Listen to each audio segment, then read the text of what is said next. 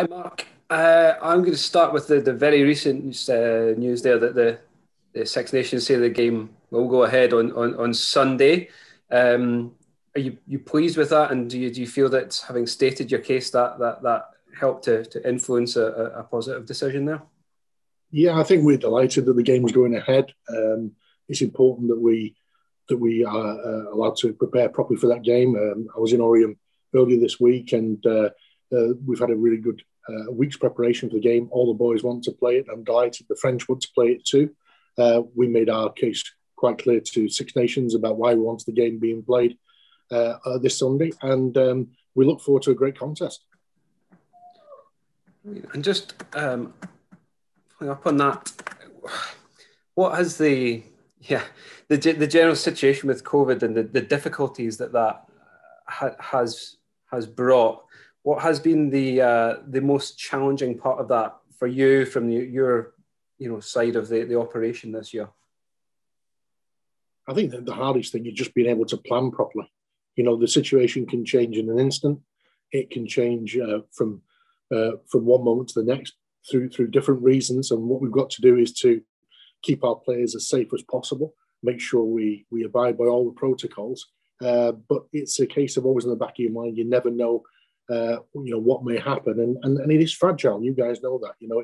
It's a very fragile moment trying to get these games away, and I don't envy anybody trying to put a tournament together at the moment. I know how difficult it is, but as I say, touch wood, we're ready to go on Sunday.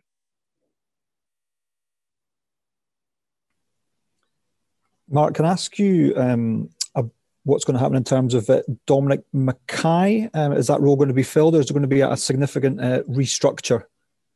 Well, we're going through a restructure process here anyway, and then Dom moving to Celtic has just probably given us a chance to look once more at just what we're going to do. But yeah, the roles will be replaced, and we'll make sure that we take our time and get some outstanding candidates to replace Dom.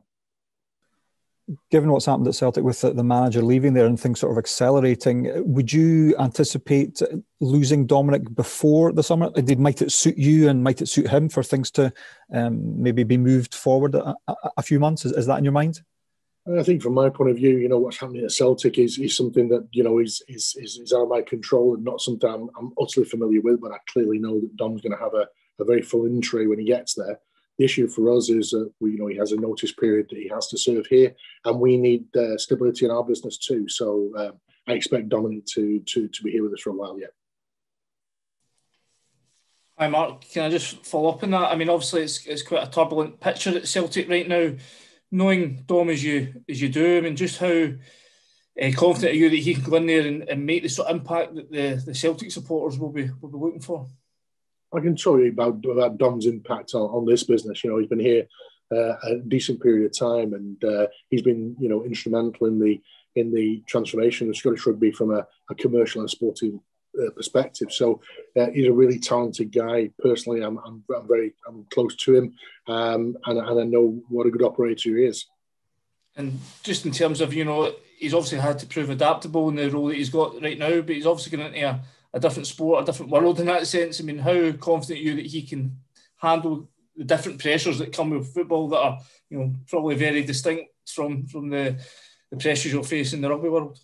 Yeah, I think that there are different pressures in both of those sports, and certainly there'll be different pressures that he has here that he'll find when he gets to Celtic. But he's a smart individual. He's a very experienced operator, and I'm sure he'll adapt. Thank you.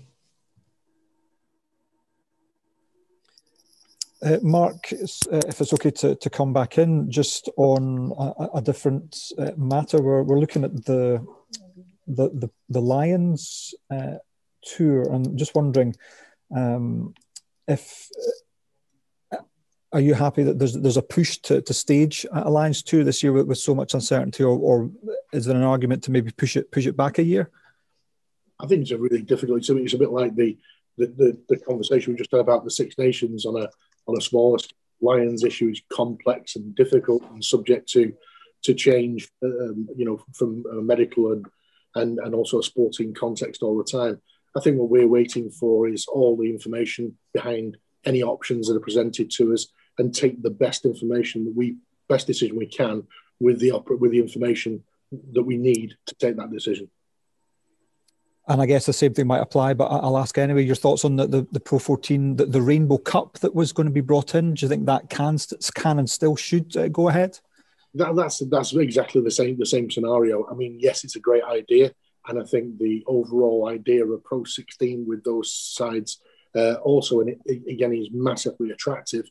But again, we'll be governed by external factors, and we have to make sure we have the best information upon which to base our decisions. Well, can I just ask another question? Sorry. Obviously, sure. You announced yesterday that obviously they won't be having fans in for the remaining 2 games of the Six Nations, obviously because of the COVID situation. You've spoken previously about what sort of financial impact will that. Are you able to update us, and just, you know, how bleak is it looking now that you know you're not going to have sort of those supporters in, you know, filling the union's coffers? Well, I think, you know, how the Six Nations behind closed doors is something that we plan for, given the impact of COVID. So we plan for it, but it does make a substantial hole in our revenues.